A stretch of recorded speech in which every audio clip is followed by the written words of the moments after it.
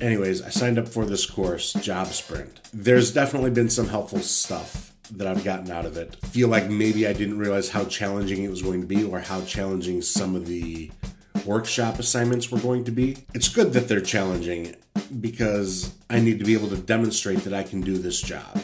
But I'm learning some good stuff. I talked to Chris beforehand, and one of the reservations I had was once I got out of my boot camp, I had access to career services. I've attended other workshops, other places, on resumes, cover letters, whatever, the different job things. And I said, I'm worried that like whatever your content is that some of it would be redundant from things that I've already done.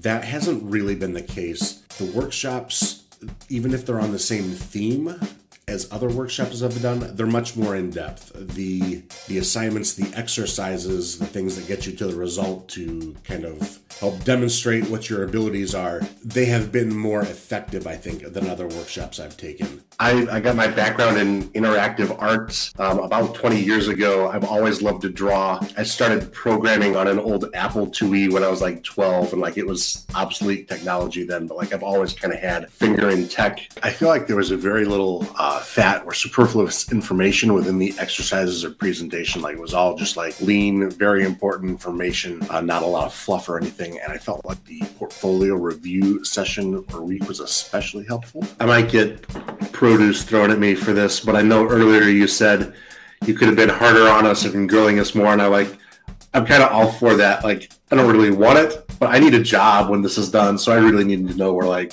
my shortcomings are at. So I don't want to find another non-UX job. I want to find that UX role that I'm looking for. I still feel like design in general is the closest thing I've had to a calling.